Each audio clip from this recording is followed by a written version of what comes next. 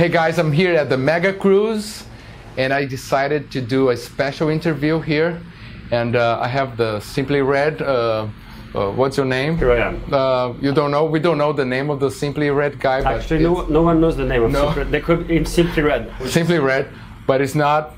We have here Antoine de Montremy. I just did an interview for his channel, DukeTV. But then I decided to do an interview for my channel, and I don't know what he's gonna ask me. So Antoine was there at the first Angra show in Paris in '95. I met him in 1996 when Angra played in Paris, and we recorded a live album called Holy Live. I remember we met at the dressing room. We met several times throughout the years. I even don't know which show we've been.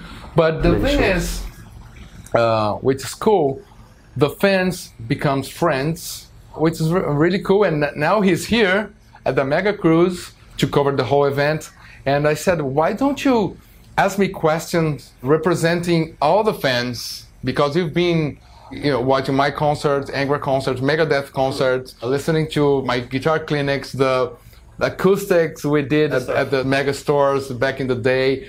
He's gonna ask me questions. I don't know, but kind of because he knows the whole history from the band, from the European perspective, from the French perspective, right? That's what's interesting, because of course you have all the Brazilian fans who I think have a completely different vision and history of that about your career and your growing up. In France, as far as I remember, back in 1994 when Angels Cry was released, you had to get the news from the newspapers, and you only get maybe 1 or 2 articles about the bands. Yeah.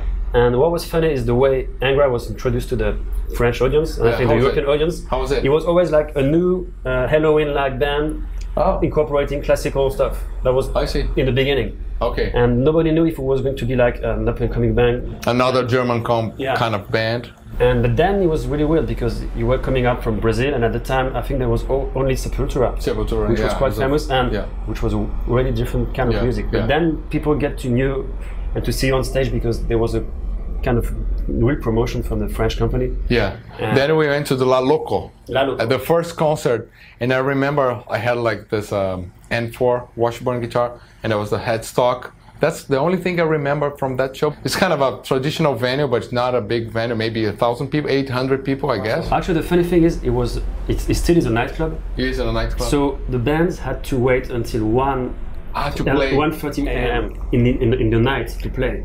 And the show ended at like 3 a.m. Because it's, for us from Brazil, it was different because it is kind of the Pigalle. Yeah. It's kind of a red light street, kind of a ripper bar. Straight under the Moulin Rouge, you can see that. Moulin Rouge, the famous Moulin Rouge, it's like, same place.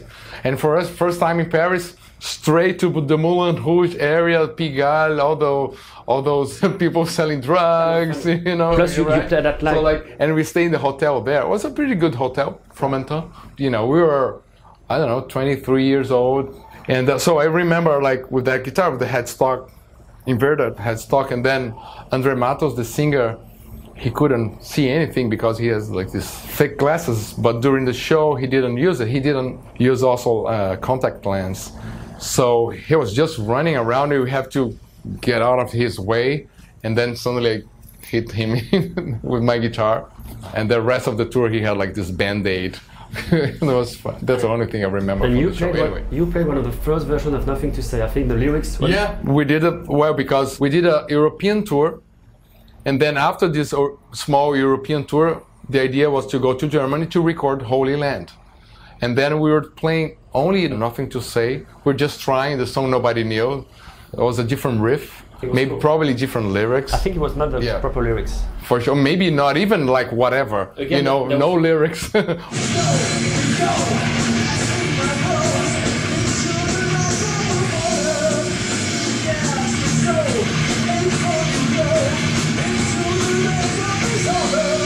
Do you remember in the afternoon you went to a record store called La Fnac? La Fnac, yeah. And you did the special show in acoustic. Was the one that was recorded or released? Then we didn't know. So we just went there for an acoustic version of the songs, but we were making fun, playing flamenco, whatever, singing. La Fnac acoustic was released, and I said, oh no, it was just a No, it was We're just brilliant. having fun, but it was cool. The vibe was cool, yeah. So it was the same day. It was the same day. In the afternoon you played there, I and on the didn't night. remember that.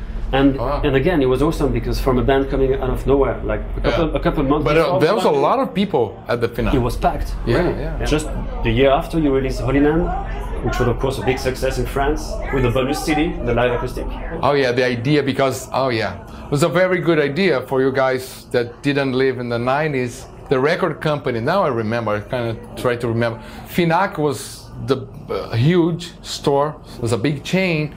So the record company, Olivier Garnier, decided, well, if I recorded their playing at the Finac, I can add the second bonus CD and then only for the Finac store. Now you're saying that, True, I remember. So it was the double CD, the Holy Land CD. Was shaking now, huh? It's good, huh? Sometimes you just get dumped like this.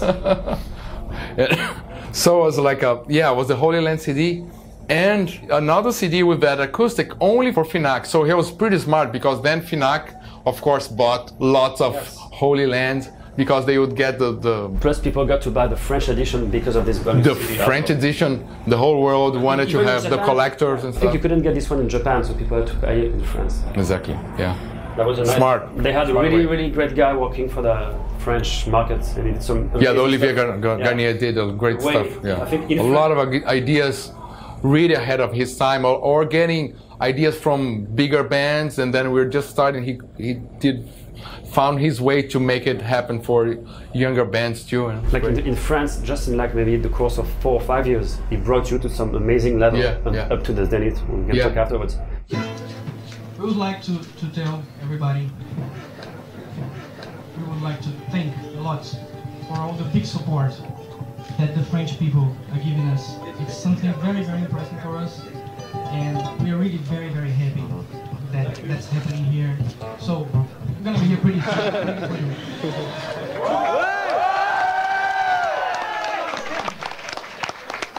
And then you played at the Aqua Boulevard, which was supposed to be a full-length live recording. And then you were like unhappy with the equipment or the sound, which is why there's just 4 or It was 5 an songs. EP. It was an EP. Yeah. No, because the quality were playing out great. Whatever you could do, as some bands they do, they re-record the whole thing, get only the audience. All the rest is all re-recorded. But we didn't do that, so we chose the best played ones and some feedbacks. Actually, you can hear some feedbacks on the album, but not much. And you kept doing so many signing sessions everywhere in France, everywhere you went. Oh, Like, yeah, you met so traveling, many people. traveling, And the yeah. cool thing is, you were quite accessible to the fans. André spoke really good French at the time. Yeah. You didn't speak French yet, I think it was just English. No. And what I loved it. I was very shy. And but when you I was look at very the shy. I was videos just like playing guitar. And yeah, we didn't speak much English, you know. We didn't have the experience of traveling. So we have only the English that we learned at school, and that was it, you know. And then Andre was very good communicator, so he was always, you know, taking the lead and talking. So it was always great. I want to go home. Andre was the face of the band because he was always, since he was very talkative, and for a long time, many people thought he was the only guy maybe songwriting, doing all the stuff, and you guys were maybe slightly in the background. Yeah, but actually the songwriting, managing the band, the whole thing around the band was, everybody was kind of working on that, you know. We could show that when Andre left, that we kept doing amazing stuff. But many people thought you couldn't survive without Andre. That was the most impressive move. Yeah, people don't know. And you came back with, but just to go back a little earlier, after Holy Live, you did many touring, many festivals. Yeah. And Holy Land was a big thing in France too, in Europe in general, because of the mix with the Brazilian culture. Yeah, and what we learned afterwards is between Holy Land and Fireworks, you guys thought about splitting up, maybe. Yeah. So no, Andrea wanted to leave the band after Holy Land. He was so successful. Yeah, but he just want to quit. You know, I don't know. He did want to do the basic stuff, like I want to do a solo career. You know, I don't need those guys. You know, very basic. You know, as history tells us. Were you worried, or? No. Then the band was pretty much together. He wanted to leave. Then he left for a while. So actually, the Olivier Garnier, the French guy, he came to Brazil. He kind of put me and Andre together in a restaurant, and then we talked and kind of Andre was convinced to stay, and then we did Fireworks, the next album, which was not as successful as the Holy Land or even the other ones, probably because of this vibe, you know? Well, most of you guys keep saying you don't like the album that much, but for me I still think it's like a brilliant move because it was much more... No, there was many things there. Because of that time, the bands were getting too... We wanted to be classical, but like real, I don't know, and we didn't want to go that far, so we kind of went back to the more traditional metal with orchestra, and that's why we got Chris Sangarit to produce. We went to London, and then we did the Lezenit concert. That was huge. That was huge. For people who don't know, Lezenit is kind of like one of the biggest venue you can have in Paris. Yeah. There's another one called Bercy, which is like kind of it's the biggest venue before you go to a stadium. But for like being able to do the Locomotive in '95, and just 4 years later, to be like 6,000 people. Stradivari opening for us. It was amazing. Bruce Dickinson flew. He was not in Iron Maiden, and then Bruce Dickinson came and sang 2 songs. Because believe it or not, people told Bruce Dickinson that it would be good for him to be in Angra show for his career. People wouldn't believe that now, but it was true. Like people said if you have to come to the Angra show, and because it's gonna be good for your solo career. And then he came, and then he sang 2 Maiden songs with us. Yeah, it was amazing show. And then we have this guy spitting fire in the beginning of the show, because the name of the album was Fireworks. So again, we have this idea of putting this guy spitting fire. The only thing we didn't know was they were spitting kerosene, right? And it was super slippery. So when we start the first song of this massive show, and it was so slippery, and then the whole crew took the carpet out, like in the first song or something. That's what I remember. I have to watch the videos because that's why I remember.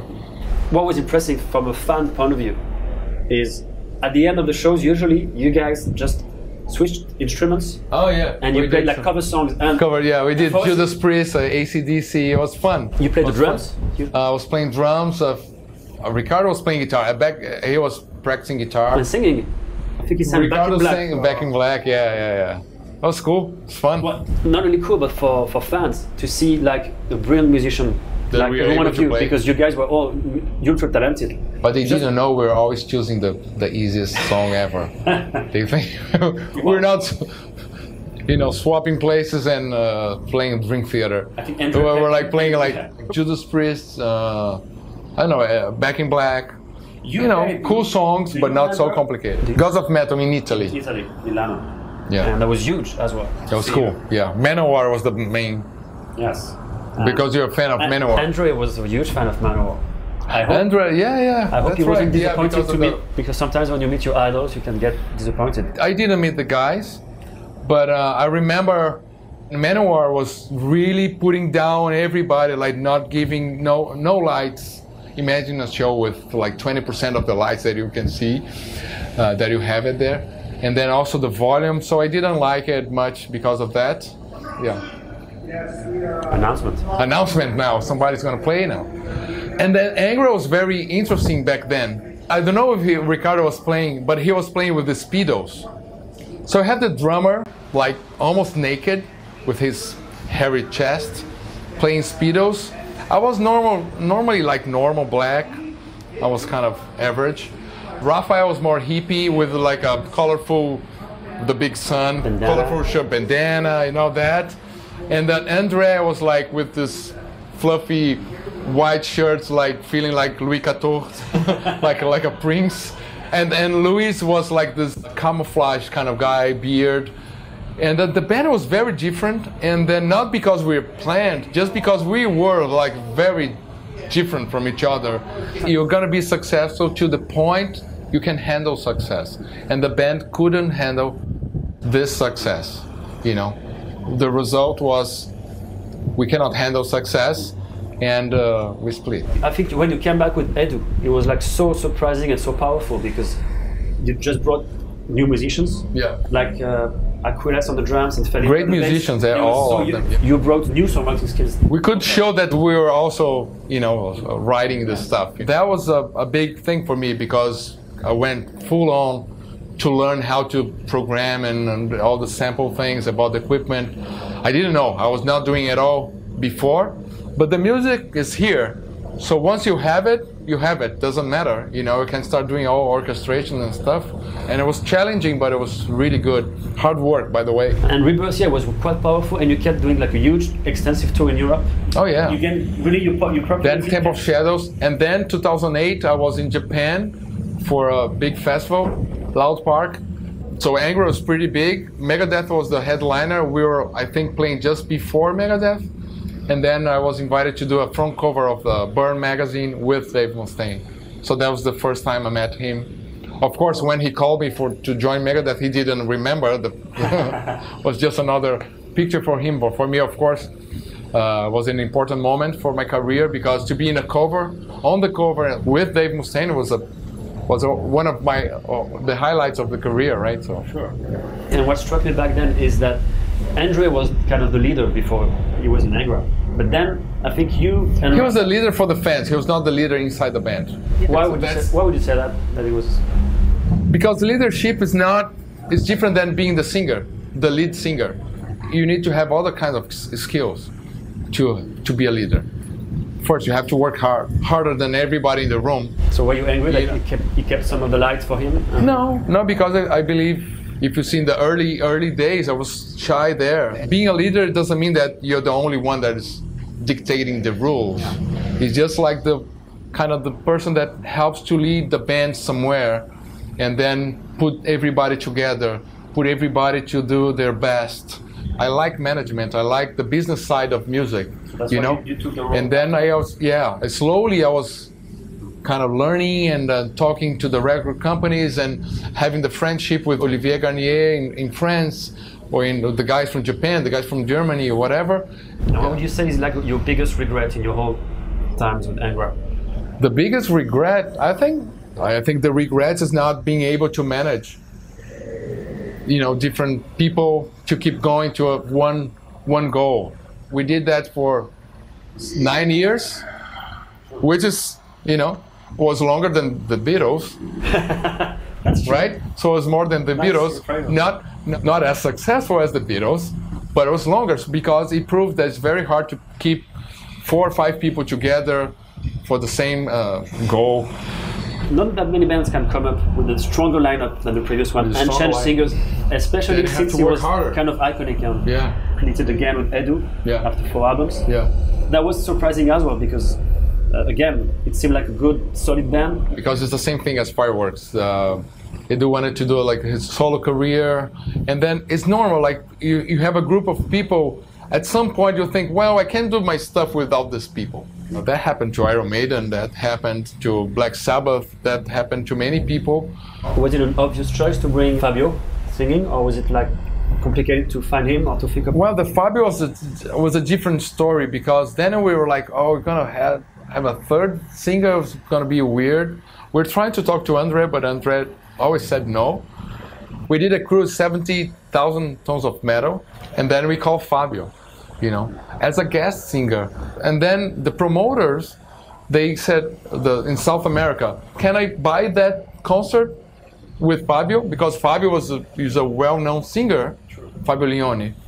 Paulo Barão was the guy in Brazil, the manager. So he put some shows together in Brazil, Angra, guest Fabio Leone. And then after, I don't know, 1 year of doing this, like, I guess you're in the band. Actually, he was playing with Angra, opening Angra in the early 90s, when we used to play in Italy. So he knew the band, he liked the band, we liked him, so it was kind of just happened, You waited quite a long time before doing your first solo record. I think it was in 2005 for No Gravity. Yeah, I did a solo album, yeah. And 2005, yeah. Which was kind of heavy metal stuff with some Brazilian parts. Yeah, it was more like a guitar player thing. I didn't want to do like an Angra thing, or with the singer. Some artists, sometimes they do a solo album, they kind of do the same thing they do in their band. And for me, it sounds like they don't like the band, they want to try something by themselves, they call a solo album. I was always passionate about all those 80s guitar players, Satriani, Steve Vai, Jason Becker, Mark Friedman, you name it, Greg Howe, Vinnie Moore, and I loved all those albums. So I wanted to do an album like that, you know. Second one you did was Universal? Yeah, then I did a really different. Very different. So I was trying to do a solo career as a solo career, not because Angra was my band and the solo career was different stuff that, instrumental stuff. That when the Fabio thing happened, like the going to the cruise, and then maybe I moved to the United States because Angra is kind of stopping somehow. Fading down, I don't know. And then I got a call from Dave Ellison, Dave Mustaine asking me to join Megadeth. There's no audition actually, but the first thing I did after telling my wife was to call the guys. You know, Raphael. Actually, Raphael didn't answer because it's always hard to get to. Anyway, so I talked to Felipe, I talked to the manager, then to Raphael, maybe the next day. And then all of them said, like, of course, you have to do it, you know, and it's a great opportunity. So when I got the blessing from them, I was excited to go to Tennessee, Nashville, to talk to Dave Mustaine, and then the whole thing happened. Then I stayed a month in Nashville doing pre-production and recordings, and straight from Nashville I went to Japan to play with Angra, because that year we had a lot of stuff booked. And then we did Rock in Rio in 2015. We thought, well, that's the best time to say, oh, that's my last show, Rock in Rio. I mean, not the last show, but the last show of this this moment in my life. I never know if I can play. We're gonna play with them again. Of course. Marcelo. That was kind of cool to see. Introduced Marcelo. So we used the Rock in Rio, which is a big festival, to have this transition, and I think it was a great idea. Esse cara aqui, ó. Aquele cara ali, brasileiro, do Angra, vai representar o Brasil no Megadeth, caralho!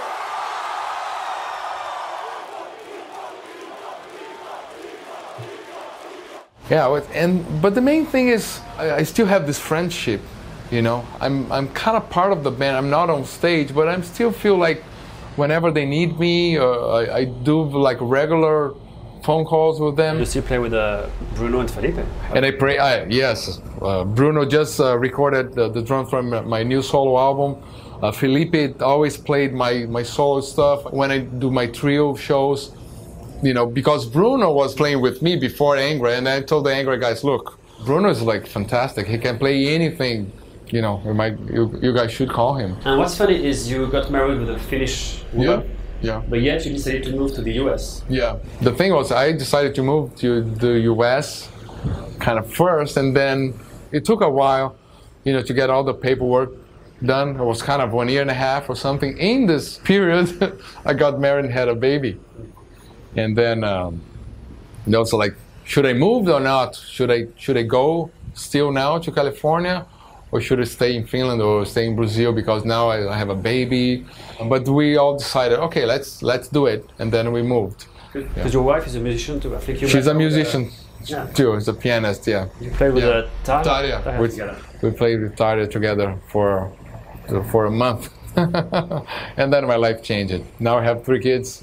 10 years later. And I think one of your daughters, she became quite famous with some video. I don't know about being famous. Yeah, so I got this email. Oh, in 15 days we're gonna play in Quebec with Megadeth. It was just a festival invitation from a big festival, Festival d'été, and then they accepted, and said suddenly I had to learn 20 songs, like the back catalog, right? The old songs. And then I was touring with Angra, so I had like during the traveling in Brazil, like listening to the Megadeth, learning the songs. Then I came home after this long period of recording Dystopia, going to Japan, being in Brazil. I wanted to stay with my daughter and my family, but I had to practice the show that was coming up.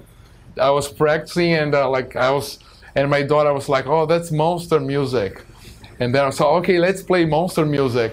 I was like playing Megadeth to rehearse, and she was like, yeah, playing monster music. You know, parents, we think everything is great. Things that our kids do, we think is great. So I put my phone and I filmed, for me, as I do a lot, film moments at home, But then I decided to post that because I cut it some parts and decided to post it because I thought it was cool. Parenting and practicing and all that. You know, I did maybe 1 or 2 videos with my daughter. And then one day I was doing some interviews and I decided to do an interview with her too, you know. Then I changed my mind. The video is still, the interview it's private now. I thought it was better, and then some other people, I was reading about it. My wife doesn't like it. We discovered that my daughter doesn't like it. She was 4 or 5 years. You're the dad rocker, so when you come to pick up your daughter at school, you see the guy with the long hair, it's kind of unusual. You know, there are a lot of cool parents there because we live in LA. You know, yeah, we have like her biggest friend, the father is the Simpsons director. Yeah, so there's other guy, the writer from Aquaman, and there's like a lot of cool people there. All the movie industry. So there's a lot of musicians and artists at this school, so it's pretty nice. I'm just a guitar player. But actually here at the cruise, somebody came to me and it's like, thank you for showing the dads how to raise the kid. It's great videos because we can see that you love your child and the way you interact. She's doing music with you or pretending she's doing music with you. So I get compliments because of that, but at the same time I don't know if she's gonna like it, so it's kind of a conflict, you know, so I have to wait a little bit. And maybe one last thing is the emotional video you did about Andre passing away. Yeah. And many fans keep asking because they cannot believe that you guys didn't even talk or met for 20 years. Yeah, 20 years, but actually I never counted the years. But when Andre passed away, it's like, let me see, the last time I met him, it's like, I think it was in '99 when the band split. For fans, it's unbelievable. It's unbelievable, even for me. And then the awkward thing was, he got married and moved to Sweden, and then he had a kid in Sweden. And it was like I was in Finland, which is like, I mean, from outside Sweden and Finland is almost the same thing, kind of. I'm sorry, the Finns, and anyways.